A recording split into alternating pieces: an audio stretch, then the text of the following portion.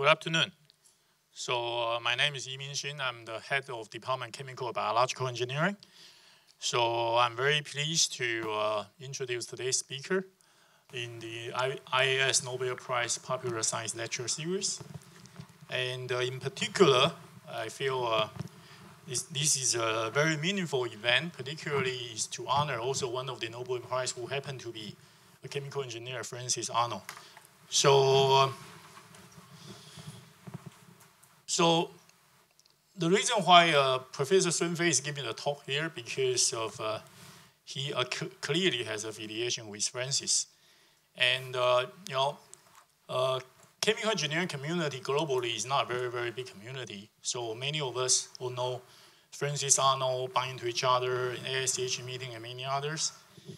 So there are many of the important figures, towering figures in chemical engineering field, and Francis is definitely one of them.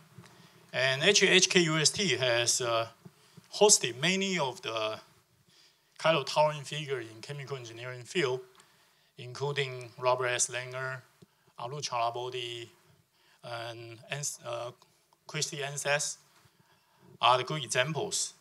So before I introduce my colleague, Professor Sun Fei, let me just give you a little bit story why I believe Francis will go into protein evolution field. I guess some will probably did not know that Francis Arnold, her undergraduate was actually not in chemical engineering. Her undergraduate is actually in mechanical engineering. She got her undergraduate degree from Princeton University in mechanical aerospace engineering. And when she was young, she's relatively叛逆, okay? I mean, she has a lot of her own opinion, pretty much like now. And then, in my own opinions, that she got the inspiration to go into protein engineering was due to her PhD work in Berkeley, who is Harvey Blank, who is a very famous biochemical engineer. And Francis's PhD thesis was in the field of affinity separations, more like large-scale protein separations. So clearly, because of she probably understood the difficulty in separating proteins. So with that, I guess she got interested in trying to find ways to improve protein designs. Because of there are many of for those of you who have been working on proteins, knows that you really need to work on the very small kind of active site changes in order to design better protein-protein interactions. Then if you got so much frustrations, the best way is to learn from nature, right? So directed evolution is actually just tell you when you run out of solutions, maybe you should go back to learn from the natures. So as a chemical engineer, I think Francis pretty much followed the best design principles from the law, from nature. And that led to one of her biggest achievements, won the Nobel Prize just very recently. And we all know that she's one of the very few female scientists winning Nobel Prize in chemistry, probably one of the 5. If in the field of chemistry and physics, there are only actually 9 female scientists got awarded Nobel Prize. And surprisingly, this year there are 2. One in physics, one in chemistry. And I think Professor Sun Fei in the greater China community could not be the better person to introduce Francis Arnold's achievement. I personally read recommendation letter from Francis Arnold when we recruited Professor Sun Fei. I could not reveal all the paragraph what she wrote. I can only tell you that Professor Sun Fei was highly recommended, was considered a young rising star, and could consider the person who can make differences in this field. So Professor Sun got his undergraduate from the best chemistry department in China, which is Peking-U's chemistry department, and in around 2007. So he's much younger than me. And afterwards, he went to, again, one of the very highly recognized chemistry group in University of Chicago, Professor Chuanhe's group. And that's about 2012. And I guess he was lucky and unlucky join Francis Arnold's group as a postdoc.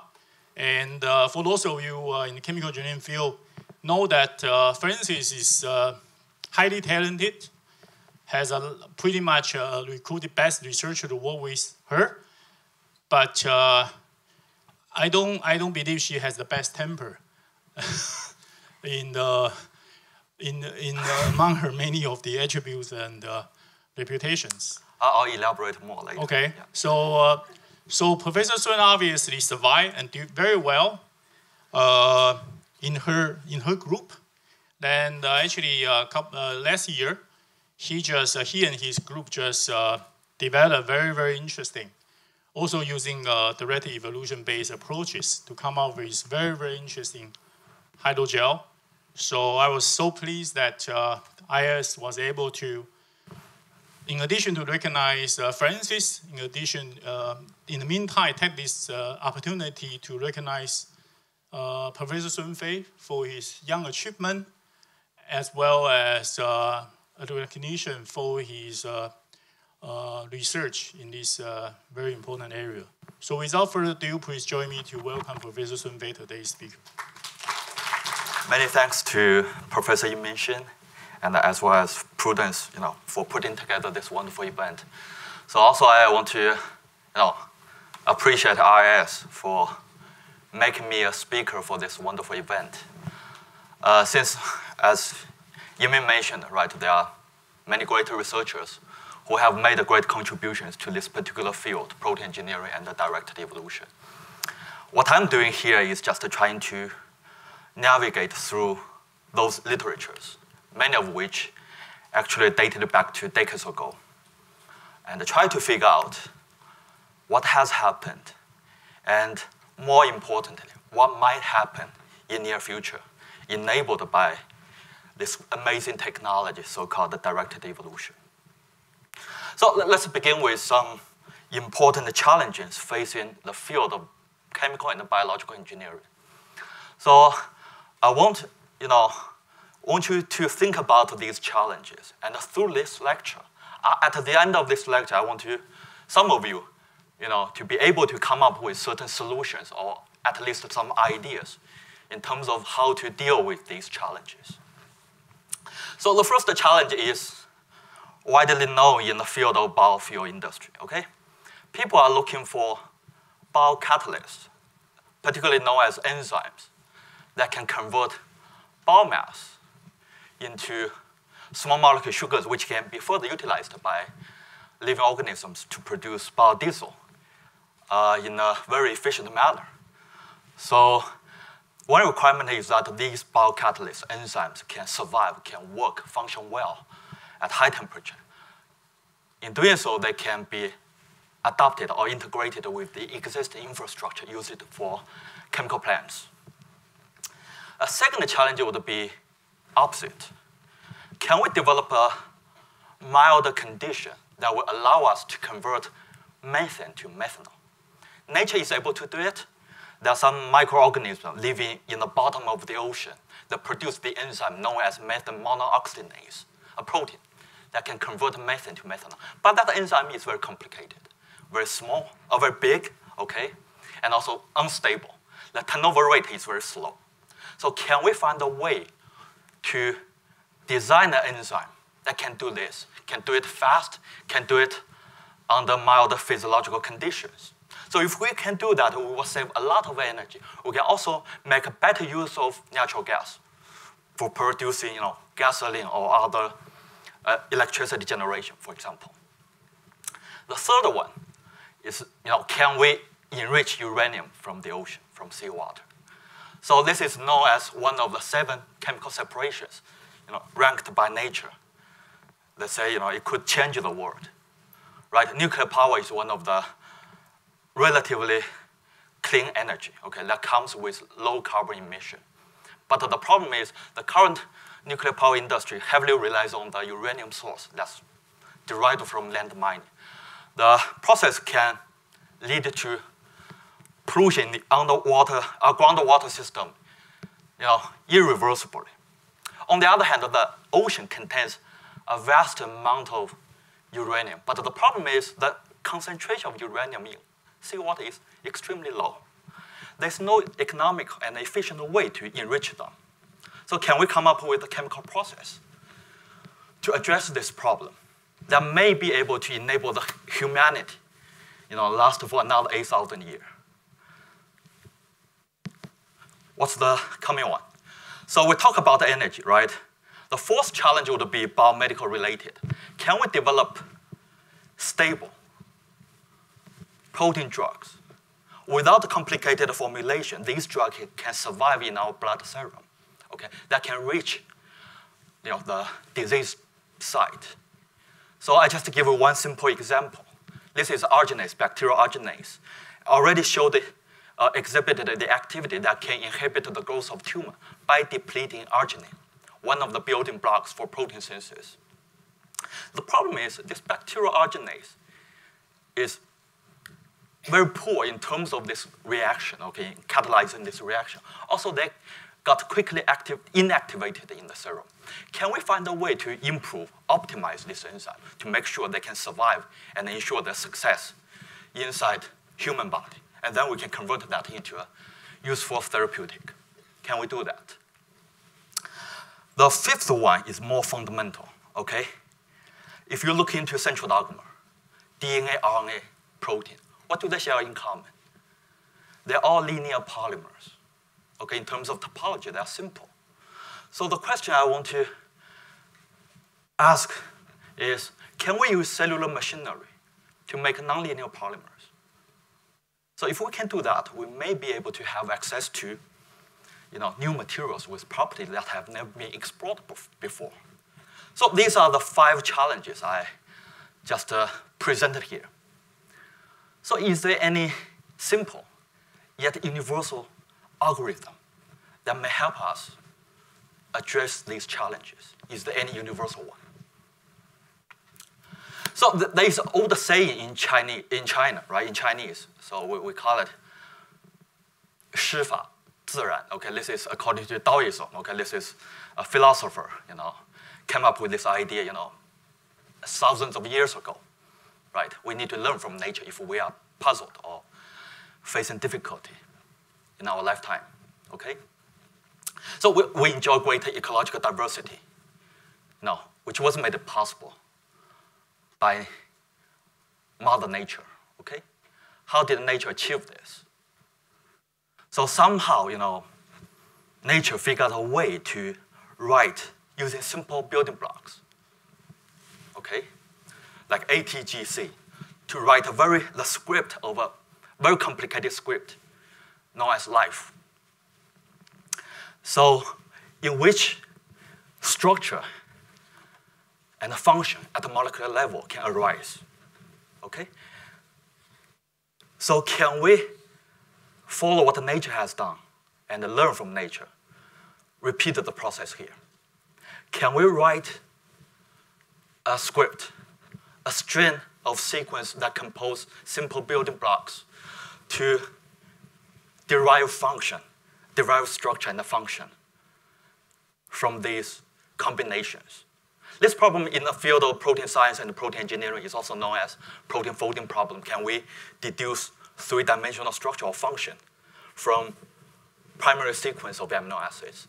Also known as design problem. Can we, if we have a function or certain structure in our mind, can we do the other way? Come up with a string of sequence that will lead to the structure. Just to use 20 different building blocks used by nature. Can we do that? It's not a simple question, right? Simple problem. Because imagine I just give you one example here. Think about this, insulin. The smallest protein in our body, inside our body. It consists of 51 amino acids. So in order to design something that as useful as insulin, we have to, nature already achieved this. Nature is able to, search through this vast collection of combinations of amino acid sequences, which constitutes a space known as protein sequence space. This number is huge, okay, 20 to 51. This is big number, much larger than the housing price here in Hong Kong combined, okay? And also, it turned out that the protein sequence space, if you notice that, it's very vast, empty. Now, some of you may like it because we live in Hong Kong. We're looking for space that's vast and empty. But for protein engineers, that's not the case. We're looking for something meaningful in this vast, empty space, which is full of nonsense. Okay, can we say, hold a stone of hope out of this mountain of despair, or can we find something meaningful out of this, of telos, purpose, whatever you call it, out of this vast space? And also, there's another terminology to describe the function. It's called fitness. So you can define it. If we are interested in catalytic efficiency, we're just looking for, improved reaction rate. If we are interested in, say, thermal stability, we just look into, can be called fitness. Okay, it can be any parameter or physical property you are interested in. Can we do that? How can we walk through this protein sequence space and identify something that's useful? So what nature has done, nature used a tool known as evolution, right? They just randomize or change certain amino acid composing in certain size regions, and then they were able to walk through the protein sequence space step by step. It's known as evolution. But what's the purpose of evolution? We know there's a rule in natural evolution called survival of the fittest, okay? But in our daily life, when researchers conduct their experiments in the lab, we have a purpose. We want to inject a sense of meaning into directed evolution. Into evolution. This is called directed evolution. Okay, we want to inject a purpose for protein evolution in the laboratory. So, can we evolve protein molecules in the laboratory? This is not the idea actually come up with by Francis Arnold. Actually, one of the greatest chemists in the 20th century, Manfred Agent, who is in the field of fast reaction kinetics, okay, proposed this or envisioned the possibility of evolving protein molecules in test tube. But also he laid out the challenges we have to overcome in order to achieve this. One of the greatest challenges is that we have to be able to connect the genotype, which is carried by DNA sequence, with the phenotype that is carried by protein molecules in a surest way. Okay, we have to connect them because they are carried by different molecules. Can we reconcile this distinction in the process of directed evolution? Because we are changing DNA sequence, and in the end, we are looking into the protein function. Okay, can we reconcile that conflict? And also, can we construct a machine that will enable us to quickly look into the function of these protein molecules in a high throughput manner? We have to overcome these two. So 1 decade later, it is Francis Arnold and her student who were able to demonstrate we can achieve protein-directed evolution in the test tube. Okay. What they did is just they introduced random mutagenesis into a protease, which is known as certilicin. Okay? And then, after multiple rounds of random mutagenesis, they did the error-prone PCR. They can play with the condition. They reduce some amount of metal ions, and then they change the stoichiometry between DNA building blocks, A, T, G, C. They can play with the stoichiometry. They were able to make the amplification process error-prone. Okay, by doing this, do it repetitively, they were able to evolve a catalyst, an enzyme that can work in the presence of huge amount of organic solvent. So this becomes one of the first enzymes that can survive in 70% of organic solvent, known as formaldehyde. Okay, this is significant. And through this work, Francis' group was able to master the flow chart workflow for directed evolution. Basically, she summarized 4 important steps that's essential for directed evolution. First, you need to be able to identify a starting point, a parent protein that can be used for directed evolution. One thing, you have to find a very low activity of the enzyme. You cannot evolve something from nothing. Okay, you first have to find an enzyme that carries some low-level activity. And then you subject that to randomization. You introduce mutations to walk through the protein sequence space step by step by introducing limited randomization. It's called the error-prone PCR. And then you have to come up with this is very important. Okay, this is the essential for the success of directed evolution. You have to be able to find a way to quickly assay all these genetic variants in a high-throughput manner. Okay? They did it in 96-well plate format in early days. Okay, that's the most commonly used one. And then you find those, the fittest, the hits, we call it the hits, okay, that showed improved tolerance toward organic solvent in that case. And then you just subject it to another round of directed evolution until the behavior of the protein or the property of the protein can satisfy our need. Okay? So what's the problem? Think about this. If we just do random mutagenesis, what's the problem? At a certain stage, after a certain round of directed evolution, you may end up with multiple hits or candidates that showed comparable efficacy or reaction efficiency or tolerance toward organic solvent. How can we move further? If we have multiple, like say you have 5 candidates that showed similar improvement, how can we move further? So there was another guy, William Stemmer. Just 1 year after Francis published their work in PNAs, okay? William Stemmer came up with this solution called DNA shuffling. They were able to combine these genetic variants in test tube to do in vitro recombination of these genetic variants. Okay, they do hybridization in vitro. What they did, they can mix these parent genes and then digest it with DNA, chop them into fragments. And then they were able to find a way to repiece them together to form chimeric genes. Then, in doing so, they were able to create a library that contains, genetic variants that are derived from those parent genes. And in doing so, they were able to propagate these beneficial mutations from the previous rounds of directed evolution. They were able to accumulate those improvements in the following genetic descendants. Okay? That's what they did. And in doing so, combining random mutagenesis and DNA shuffling process, they were able to facilitate the process of directed evolution. Okay?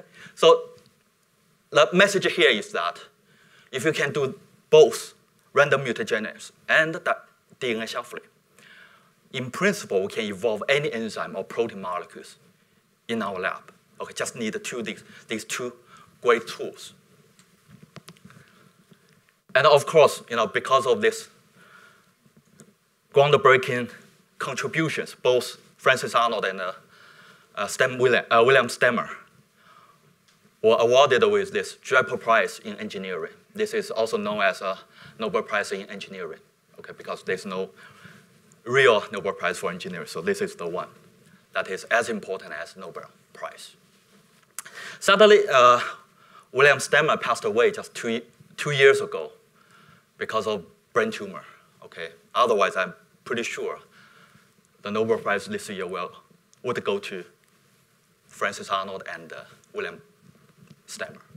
Okay, that's the sad story, but life is complicated, but science is always fun. Okay, in this process.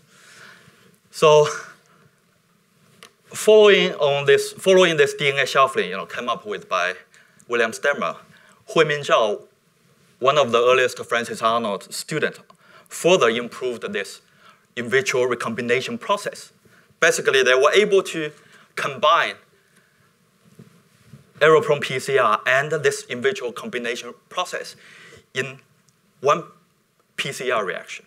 Okay, you just change the protocol for PCR. You can do both in one step. Okay, that's what Huimin did. It's called a step-based in vitro recombination.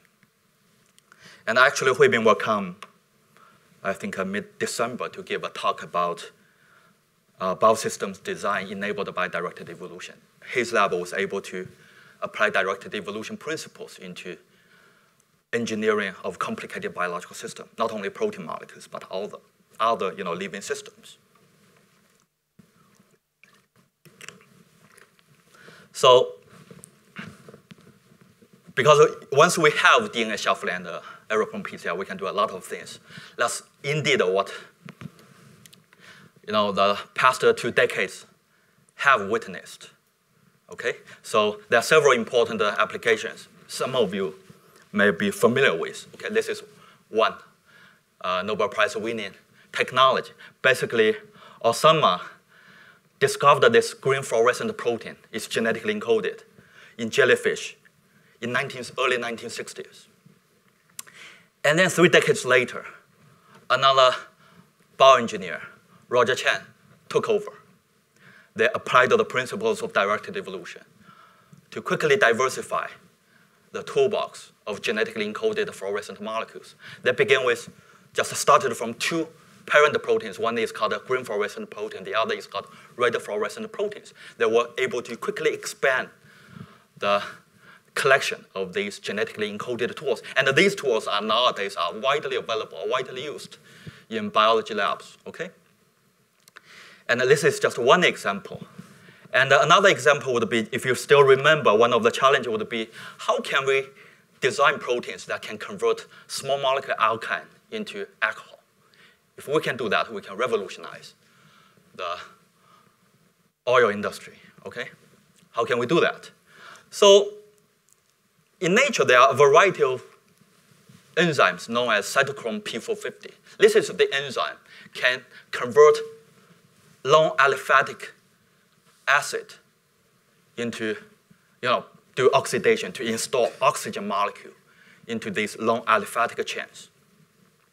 So built upon this natural enzyme, through multiple rounds of directed evolution, Francis Arnold's lab was able to convert this enzyme into this so-called ethane or propane monooxygenase. So this enzyme can oxidize those small alkyne into small molecule alcohols. So this is what they did. It's decades of effort, okay? They were able to oxidize, to generate ethanol by oxidizing ethane. What else can we do? So Michael Shapiro, in collaboration with Francis Arnold's group, come up with even crazy idea, okay? This P450 can not only be used as a catalyst for certain organic reaction, it can also be used to detect, as a sensor to detect important small molecules inside of the body. What he did is just introduce several mutations through random mutagenesis and recombination, in vitro recombination. They were able to convert this enzyme into a dopamine sensor. It's an MR contrast agent. How does that work? So basically, without the substrate, dopamine, okay, this enzyme, the active site is occupied by water molecules because this water is close to the cofactor. It's a heme center, contains ferric iron 3. And then it generates MRI signal. So once you have dopamine level increased, so the dopamine will kick out water molecules, and then MR signal will be gone. That's the principle, how we can take advantage of these engineered proteins to image the distribution of dopamine in the nerve system, okay, inside of the body. So what else? Arnold's group also demonstrated that just started from a bacterial or some simple proteins. It's known as cellulase, derived from the fungi or some bacterial cells.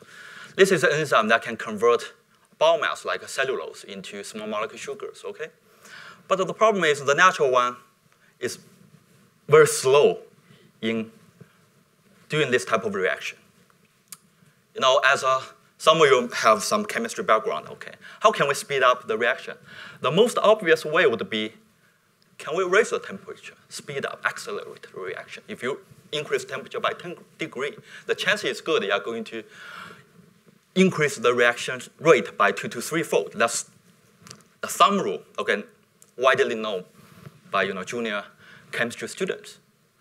But the problem is many protein molecules or enzymes can work under mild physiological conditions. That's a narrow window from 4 degrees to 37 Celsius. So Arnold's group was able to evolve an enzyme through multiple rounds of directed evolution to improve its stability, thermal stability. So in the end, these work, okay? At the end of the day, these enzymes can survive and even work well at 90 degrees, okay? That's what they can do with directed evolution to dramatically improve the thermal stability of protein molecules. So I think, after 2 decades, right, the lab should be, that's the moment where, when I joined the lab, okay, the lab should be complacent. So people, the idea has been circulating around, people flirt with the idea that Francis may win Nobel Prize, okay, in near future. It sounds to many junior students, okay, we don't have to do anything, we just sit and wait, okay, to harvest the big prize, okay, that's all we need to do. And, actually, that's the case, right? In 2011, Francis got this award in the National Medal of Technology. Okay, this is the photo of him, Barack Obama and Francis Arnold. So Draper Prize, that's another big award for her lifetime achievement in the field of engineering.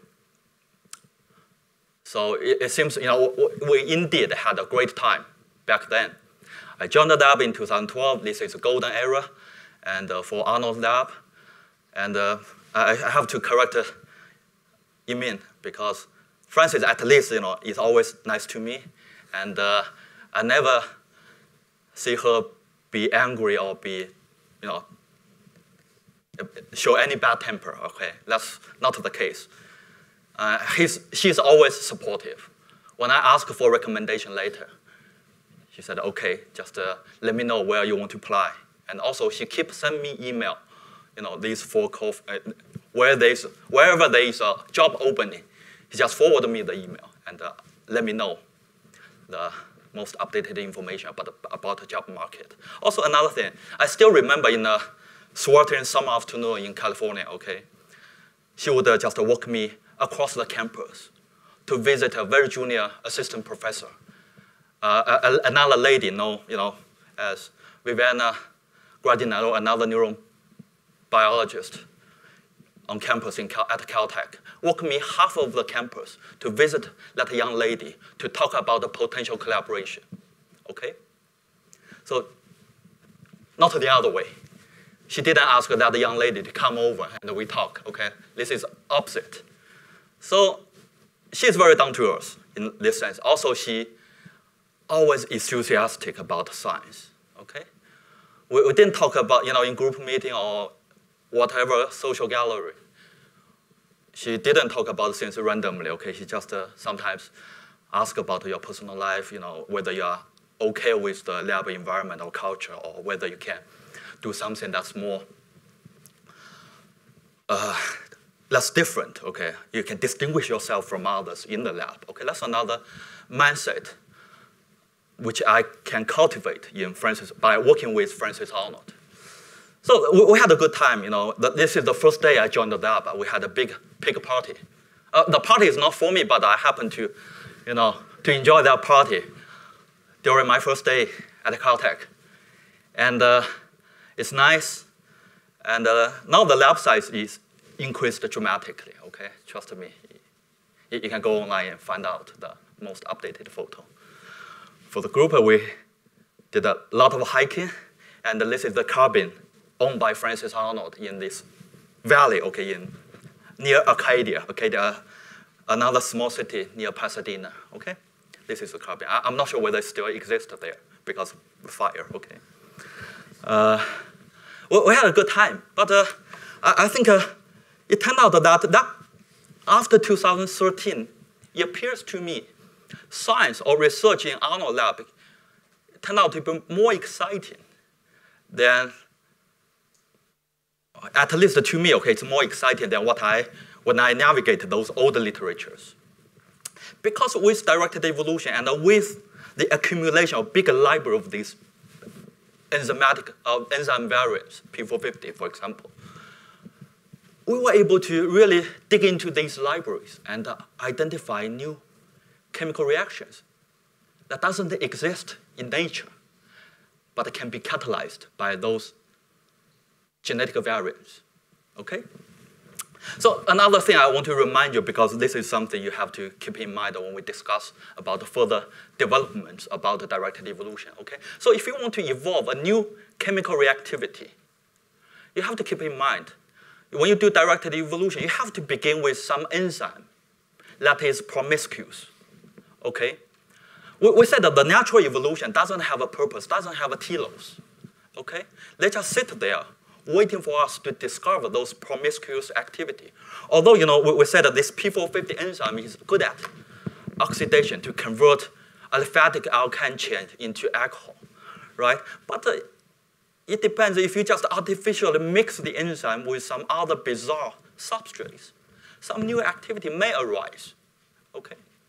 You just wait for us to discover those new reactivities. As long as we can get some low minimal level reactivity, then we can pick it up. We can use directed evolution to further, improve this. Okay? We can inject a purpose into these enzymes. That's called directed evolution. Okay? So this one doesn't work. You have to go after the enzymes that show the promiscuous activity. Okay, that's important. And just to think about just forgive me if I talk too much about chemistry here, okay? But I think this is a good story or a good narrative to tell, okay, here. So think about this P450. How do they oxidize substrates, organic compounds? This enzyme contains a cofactor. This is an iron protoporphyrin. It has an iron center, which sits in the middle of the protein. In the center of the protein, there's a hydrophobic pocket. Okay? In the presence of oxygen, it gets converted into this widely famous compound known as compound 1, okay? Oxo iron 4 complex. This is the reactive species that can activate CH bond and insert oxygen to create CO bond. What can we do? So one postdoc, Eric Brastad, he used to be a PhD student with Peter Scholz in Scripps. He joined the Francis Arnold lab. He imagined, can we use these enzymes to create carbon-carbon bond, carbon-nitrogen bond, even carbon-silicon bond? Because these reactions are widely used in synthetic chemistry lab. And people are looking for a catalyst that can do this type of reaction. But can we simply just replace oxygen here with carbene or nitrine? Right? Then we can convert this enzyme to, following similar catalytic cycle, we can convert this enzyme to a new catalyst for completely different unnatural reactions. Right? How can we do that? So can we hijack directed evolution? Can we hijack this natural enzyme for new reactions? Remember, as I just mentioned, okay, first we need to check whether the natural enzyme, Y type enzyme, can catalyze the reaction of interest, right? And then if with the enzyme, natural enzyme can do that, we can take advantage of directed evolution to further improve the efficacy or efficiency of the process. Right, before we jump into directed evolution, first we need to check whether the natural enzyme can do this. Sorry, the laser is not working well. Yep. They tested, it turned out that actually Pedro, the graduate student, worked in the lab, tested this reaction. It showed some minimal reactivity, the Y-type enzyme, just mix, even if you simply mix him with the substrate, it can convert with this diazol acetate, okay? One of the starting material that can generate carbene species. Okay, then you can create a carbon-carbon bond. This is a cyclopropane resulting from this reaction. You can do that. Okay, once you have this reactivity, they apply the directed evolution. Okay, they were able to dramatically improve the efficiency of the reaction. And if we have chemists here, they will be super excited because in some variants, if you just change one residue, this is a big protein, contains around 250 amino acids. If you just flip one amino acid residue, it can change the stereochemistry. It can change the orientation of the resulting material. It's a dream goal for a lot of people who are working on, asymmetric catalysts. Okay, and but the problem is, it turned out that the enzyme is not stable. Also, it's not compatible. Although they can, with the directed evolution, they can do a lot of turnovers in the test tube, but it's not compatible with living system. The beauty of protein is that in future we can integrate it with living system. We can use cellular machinery or cell as a factory to produce these compounds. But with this enzyme, we cannot do this. Because when you do this type of reaction, you have to add a very strong reducing agent to jumpstart the reaction. Okay, the RN3 in the heme has to be reduced to RN2, and then it can be used to catalyze the reaction. Okay, so how can we address this dilemma? Okay, one hand, this protein in test tube can show good reactivity, but on the other hand, if you put them into cells, they don't show this reactivity. How can we accommodate, reconcile this conflict? So this Pedro is clever. He just look into something, think out of the box, look into something nobody else has ever looked into. So there's a ligand. It's called cysteine. There's a sulfur that coordinates with the RN. Okay? This cysteine residue is highly conserved in P450 protein family. This is a big family. This type of protein exists across all the forms of living systems. He replaced this cysteine with another residue called serine. They are very similar to each other. You only need to replace sulfur with oxygen. Okay? Conventional wisdom believes that if you remove this cysteine, the protein will not be able to bind to the cofactor because it serves as a coordinating ligand.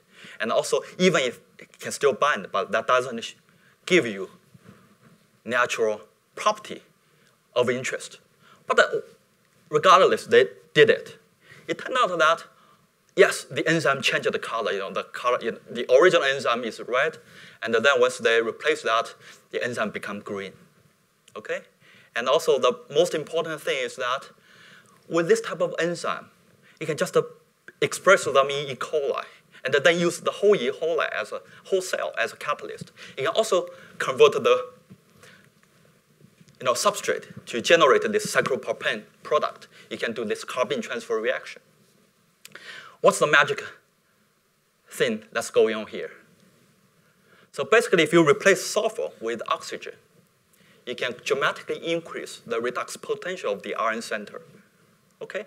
Then those moderate reducing agent inside of the cells will be able to reduce RN3 into RN2, and then you can jumpstart the reaction to generate the carbene and then transfer the carbene to generate cyclopropane.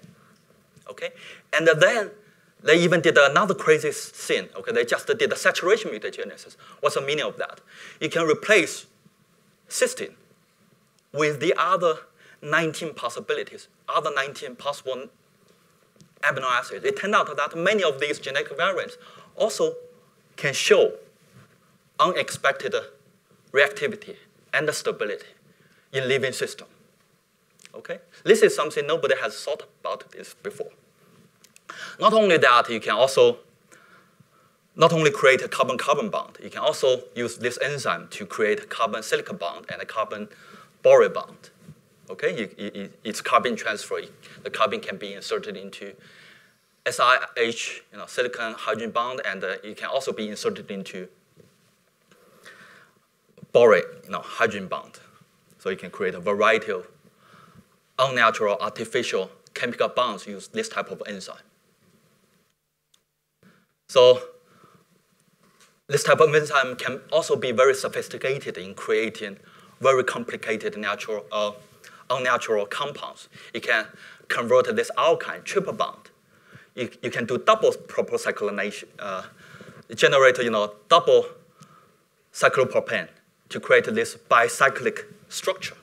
Okay, this paper was also published in Science because this is a completely unnatural reaction, and also you can generate a very complicated product with this type of technology. So people may ask, what did you do in Francis Arnold lab? So far, you haven't talked about what you have been able to accomplish. So when I joined the lab, Francis asked me, can you think about something which is different from what other people are doing in the lab? Can we think about out of the box, okay? Pedro did that.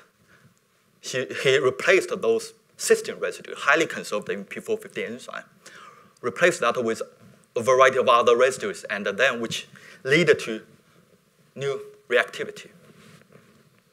So if we look into protein sequence space, we emphasize in conventional or traditional protein engineering, we emphasize the importance of sequence, okay? Size, we do truncation, we make the protein more concise, more stable, okay? And of course, unless you use unnatural amino acids, we don't need to care about stereochemistry because look into all these 20 natural amino acids except glycine. They are all L amino acids. You don't have to worry about the stereochemistry unless you use unnatural amino acids. So traditional protein engineering focuses on these 3 dimensions. Okay, what else can we do? So if you're a polymer scientist, protein is a polymer by nature, okay? When we talk about the property of a polymer, we always talk about 4 aspects, right? Size, sequence, stereochemistry, what else? Topology, okay? But sadly, most living biopolymers in living systems, they are linear, right? They are linear. So can we introduce another dimension for protein engineering or directed evolution in general? Can we engineer the topology of protein molecules? Can we have a control over these engineered protein molecules? How can we do this? Again, we are puzzled. We don't know where to go. What shall we do? We look into nature, okay? We get inspired by nature. So the rationale is that if we can make those nonlinear polymers, we may have access to materials or new molecules with properties that never be explored before, right? So how can we do that? This is another side note, okay?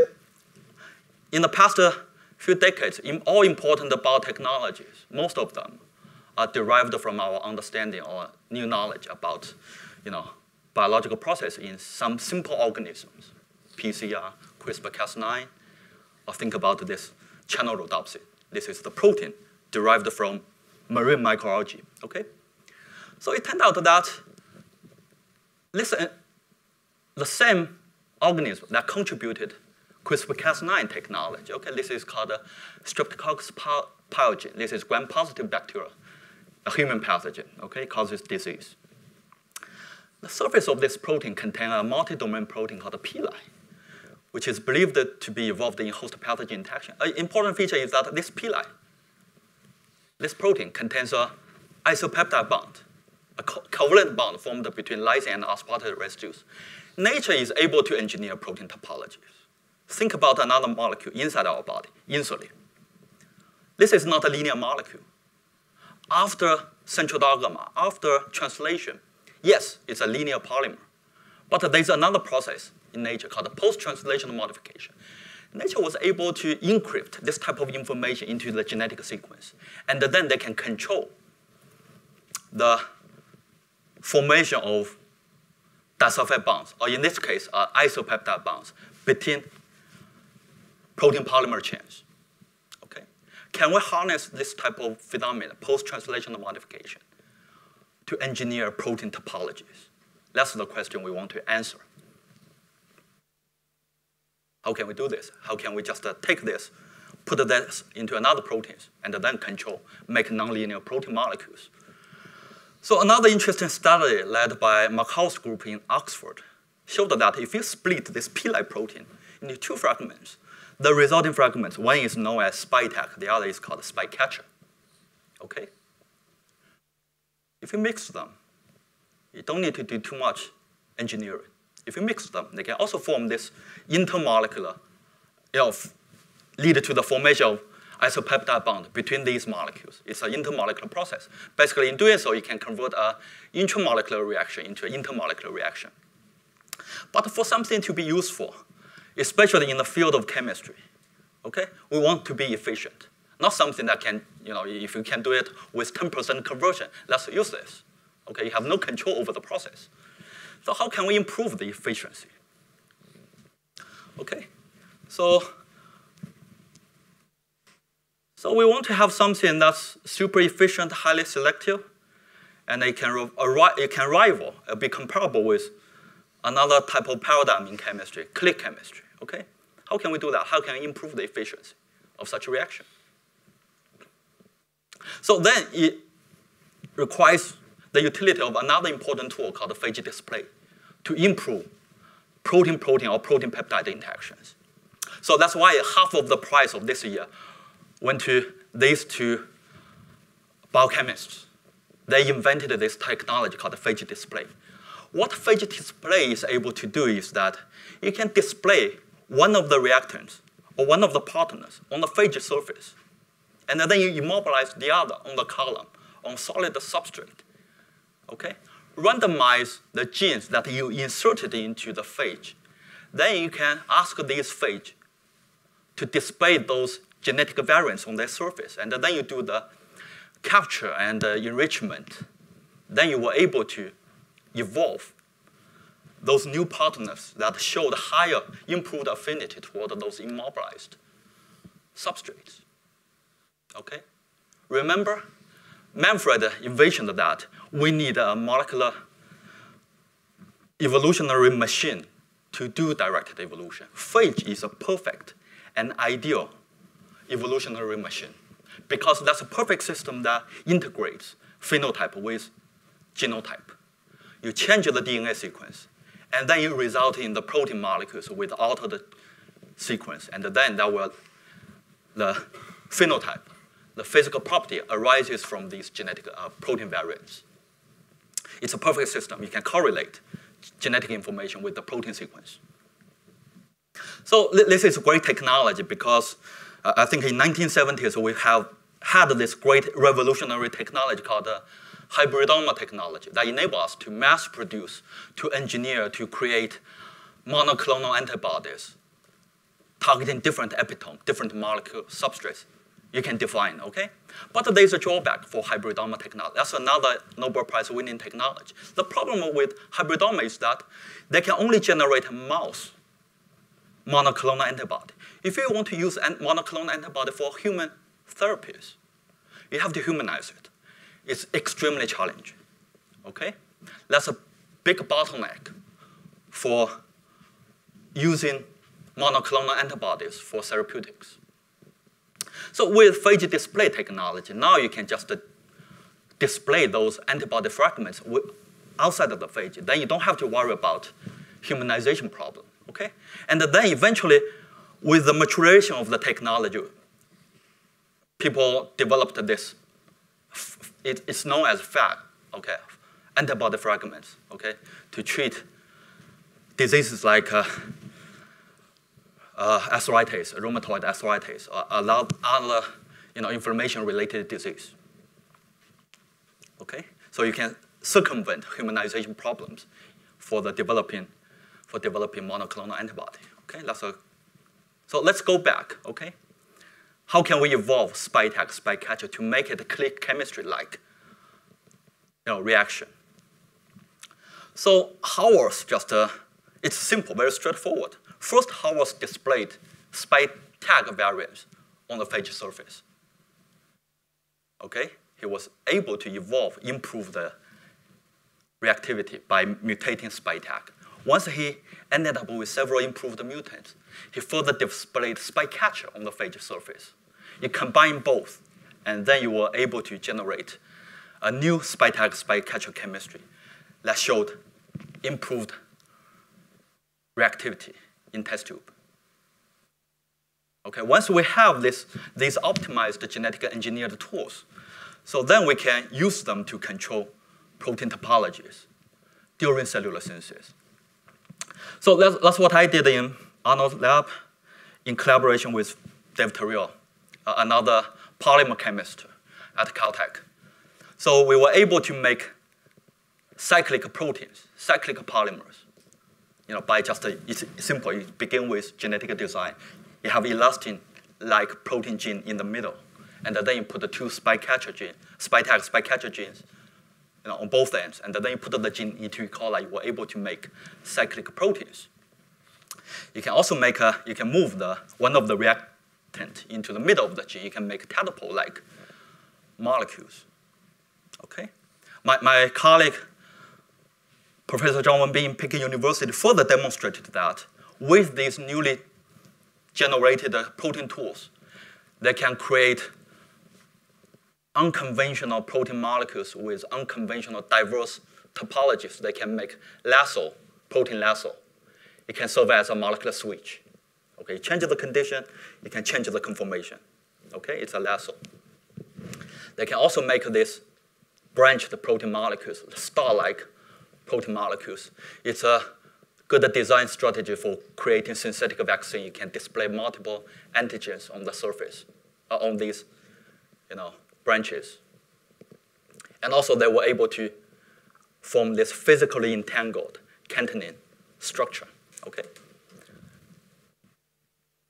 And a student in my lab, Zhong Guang, is able to use cellular machinery to make forearm proteins, okay? Once you have these forearm building blocks, you just ask E. coli to make it, put the gene into the E. coli, and ask E. coli to make these forearm proteins. And then you mix it with, proper building block. You can make an entirely protein-based network. Okay? Then this is a hydrogel materials. Okay? So with hydrogel, you can do a variety of drug delivery or tissue regeneration. You can just use genetic programming to alter bio and the physical properties of this material system. All right, so this is pretty much I can present today. I just spent the last couple of days looking into literatures and try to put together these pictures. And this is important. I hope what I present today is able to evolve and inspire, even spark some new ideas from the audience, from the young audience. Okay, and more importantly, don't pay attention to what has already been done.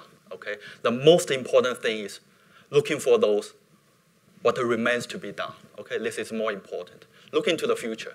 Directed evolution is a great tool, but it's more a new way of thinking. Okay, how can we harness this type of philosophy? Francis Arnold is a big believer in brute force. Okay, he said that evolution is something gentlemen don't do it, but she's not a gentleman. Okay, you don't have to be gentleman to be a good researcher. Okay, you have to believe in the force that's, has already been perfected by nature. Okay, directed evolution. You can come up with a variety of systems that can be improved, optimized. It's algorithm. It's simple. It's the stupidest algorithm, but that can be very useful, very easy to use. Okay, so let me end up with this lecture with Marie Curie's quote. Okay, be less curious about the people. Okay, people expect me to talk more about Francis Arnold. I think more important, we need to be curious about ideas, about science or engineering problems in general. So, all right, thank you very much. So if you want to know more about directed evolution, I hope you can join this event, okay? It's by Huimin Zhao. they adopted this directed evolution into more complicated biological systems. And also we invited some group alumni for this workshop. Youlin Chong is one of them. He's now doing synthetic biology, okay? Thank you for sharing this very wonderful story. So actually, I have a question about this termination, about this direct evolution. Because you mentioned about the random mutagenesis, and from this functional screening, and finally you can find the very good enzyme. So I'm wondering, is this called the direct evolution? Because I'm not in this life science field. Evolution is simple, right? You combine, randomization with selection. That's a process called evolution. Why do we call it directed evolution? Because when we perform evolution in laboratory, we have a purpose. We inject a telos or end to this process. Okay, we always tilt the process of evolution toward our own goal. Okay, for example, if we are interested in thermostability, you would like to subject those genetic variants, put protein mutants, to high temperature, see which one survives. And at the end, once you get the thermostable protein variant, okay, that's the end goal. Okay, it's called a directed evolution. There is a direction, there is a purpose for whatever you do in the laboratory. Thank you. I have another question. Because we ask about the purpose of natural evolution. Do we know that? We don't know, right? I mean, this is a very philosophical problem. Okay, what's the telos of natural evolution? We know nothing about it. Okay, there's a big debate between who believe in God and who do not. Okay, so I think that's why we call it directed evolution. We inject the purpose, the telos, into the process. Thanks. I have another question. Because for each optimization process, you have the parent protein, and also the final, the good one, you selected through this functional screening. So I'm wondering if we compare the parent protein and the final protein, there should be some very insight about the structure-function correlation. I think this is the most important lesson we can learn from this. Yeah, that's another interesting, you can call it a byproduct of the process of direct evolution.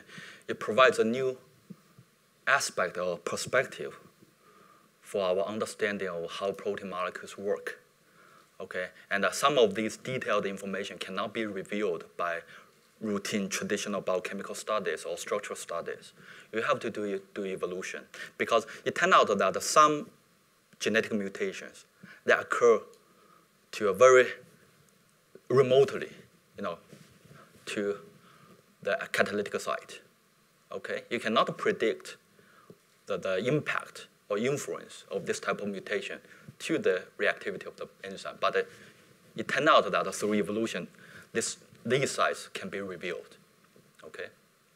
Also, sometimes there's a lot of so-called neutral mutations. People believe if you just replace serine with threonine, you are not going to impact the protein activity dramatically, but that's not the case in some directed evolution process. Neutral mutations can also generate a big impact on the protein activity. Okay, you have to get the molecule. Okay, then you will be able to see that interesting phenomenon. Okay, so another thing, I think another important development in the field, represented by David Baker in Washington University, they are perfecting the technology using computational design to design protein molecules, functional proteins or catalysts. But nowadays, at the best they can do is to make some biocatalyst that shows minimal reactivity. Then you still need directed evolution, experimental lists to improve, to optimize the candidate. Okay, so it turned out that we cannot get away with directed evolution.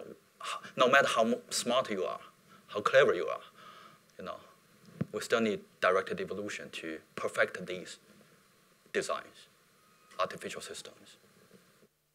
Right.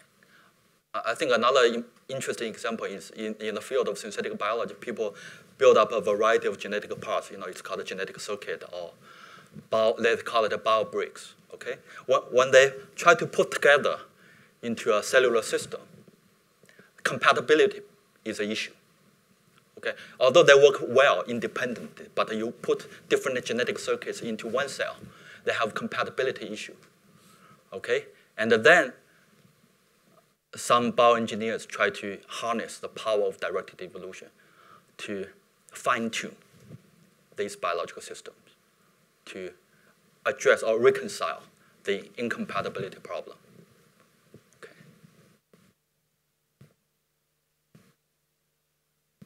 So you cannot predict in these, prior knowledge, okay? Any more questions?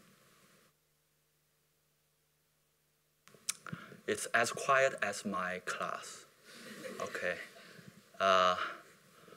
The turn-up is, the audience size is smaller than my class, actually. Okay, but it's as quiet as. All right, so I won't keep you here. So thank you for coming. And I hope I can see some of you in my future class, okay? Thank you.